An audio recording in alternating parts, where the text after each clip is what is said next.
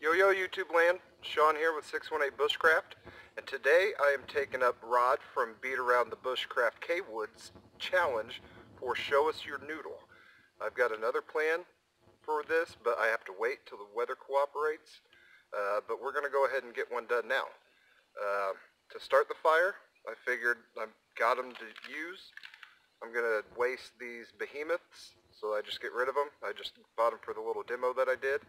And I'm going to prove that anybody, and I mean anybody, can start a fire with these things.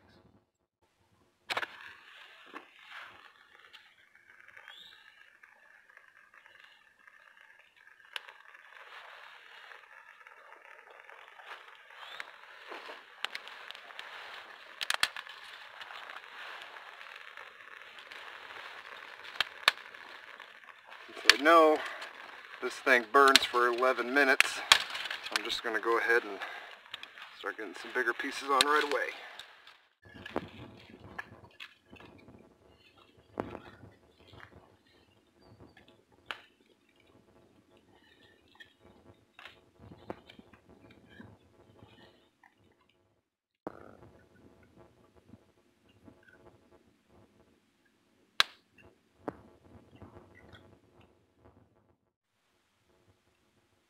Okay guys, I've got water going, I've got some butter and garlic going, and I am about to get the rest ready. Finally get to use my little spatula I made. It was the leftover piece from the spoon that I carved, so I figured I'd try to be resourceful. Alright, we are going to put cured bacon ends. I was going to use bacon. I've seen these. I figured they're cheaper, it's still bacon, we're going to try them. If you live in the southern Illinois area, Bierman's, very good meat.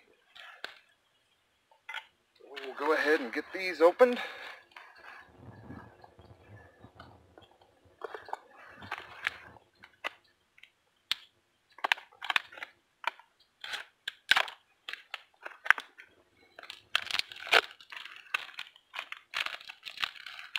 Oh, yeah. Look at that.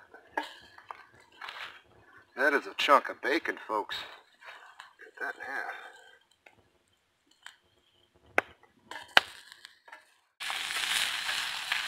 Cooking a little hot, so I am going to put the lid on for a second and move this a little farther away from the coals.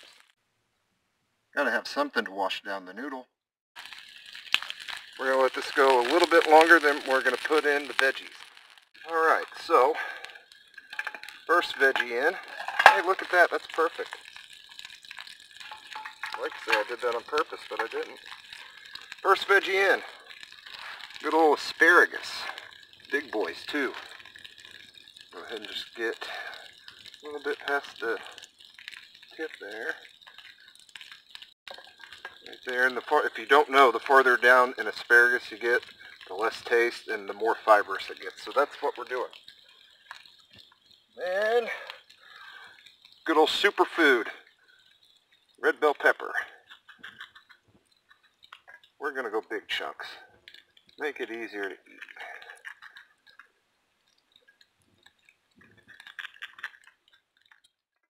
Well, the noodles are taking a lot longer than I expected. I thought the water would get to boil faster, but no. So, while I continue to blow on the coals, wait. Cheers.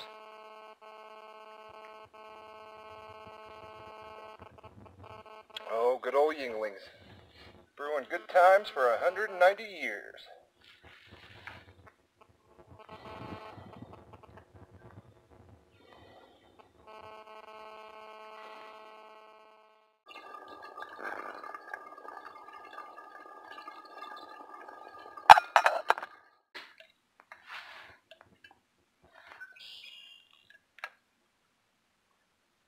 There it is. Now we're going to put the noodles in and just hopefully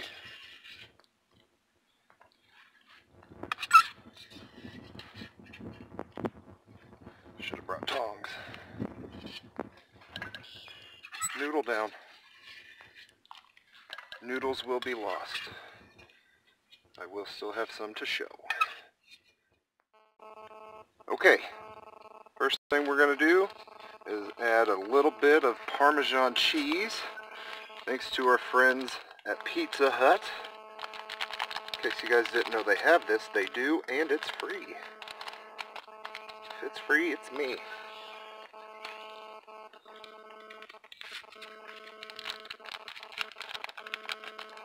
Load it up with the parm.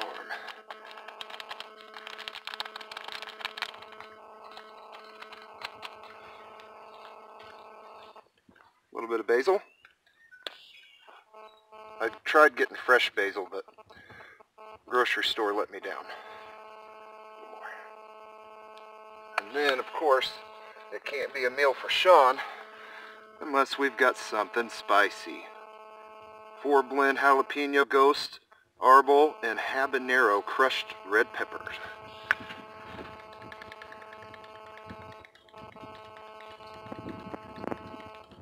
Oh yeah. Oh yeah. Oh yeah. Now for the moment of truth. See if this was a waste of time or if this actually turned out decent.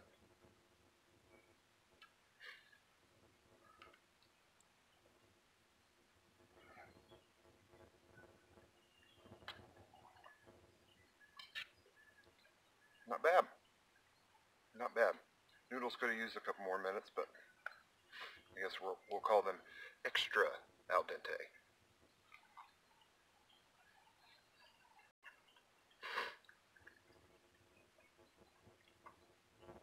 That's a big piece of bacon.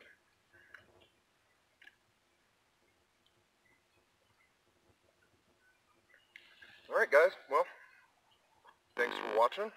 Sun's going down, I gotta eat. I've made way too much. I gotta eat this. Finish my brew here. Get packed up. But I'm gonna go way out on a limb. Way out on a limb. I highly doubt he'll do it.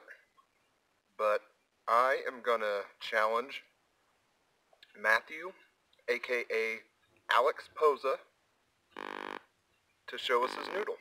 I'm a huge Matthew Posa fan, and I know he likes to cook outside, so I'd love to see what Dan, not only cook outside, this, if you haven't seen Matthew Posa, check him out. This dude kills cooking in the woods. Like, it's unreal what he pulls off. And I'd like to see what his noodle is.